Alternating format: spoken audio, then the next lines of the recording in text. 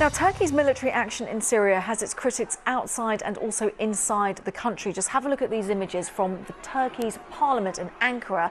You can see that brawl that occurred during a speech by an opposition lawmaker. The lawmaker was criticising President Erdogan. The situation very quickly deteriorated, with dozens getting involved in this scrap, while others did try to stop it.